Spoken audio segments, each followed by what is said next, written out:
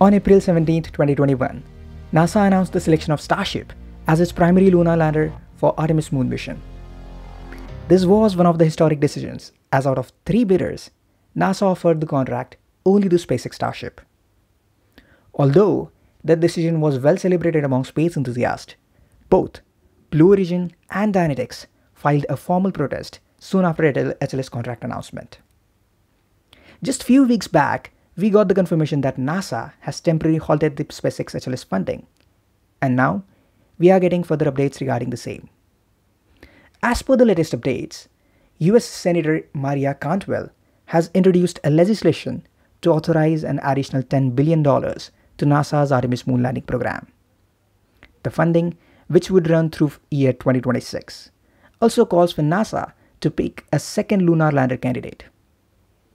And considering NASA's history, 2 contractors are always preferred against the one. Even though the additional funding is yet to be authorized, it is more likely that NASA will select a second candidate. If NASA directly selected Blue Origin, Dynetics could potentially continue their protest, which is why we are hoping that instead of right-away selection, NASA will reopen the competition. This will offer fair chances to all the competitors to revise their bidding proposals. Along with the heavy cost, Dynetics is also facing some technical issues with heavyweight or its landing vehicle.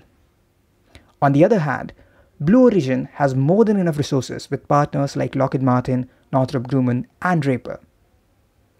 But as NASA has already selected SpaceX Starship as its first choice, the chances of selecting Blue Origin-led national team are quite high. Considering that the decision will be dependent on governmental policies, we cannot predict when exactly the decision will be announced. But till then, it is clear that SpaceX HLS contract will remain on hold. So what do you think of these advancements in the lander project? Will you be excited to see 2 different landers instead of just one? Let us know your thoughts in the comment section. And if you want to get more such exciting updates, then just give us your support by subscribing to the channel and liking the video.